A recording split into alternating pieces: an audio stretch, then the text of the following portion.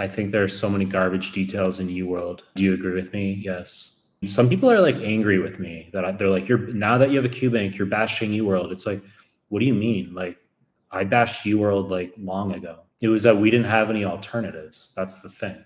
That's what always like annoyed me. It irritated me. It was the fact that like I would make videos like, it's like, well, how do you prepare for US Simile in 2024? And it's like, well, choose UWorld or Amboss because that's what we have, but there's no alternative.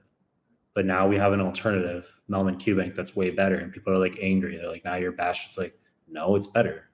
And so yes, we happen to have made it. It's our product, yes, but like it's better.